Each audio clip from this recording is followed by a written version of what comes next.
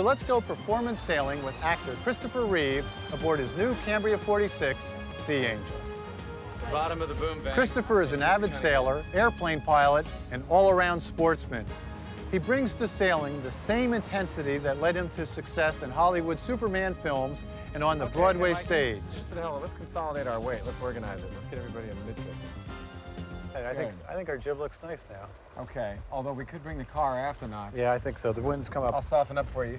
If it luffs at the top first, that means actually that the lead can go forward. If it luffs at the bottom first, then the lead can come aft.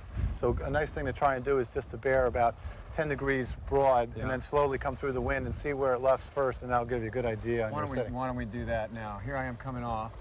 All right, let's get it streaming the other way.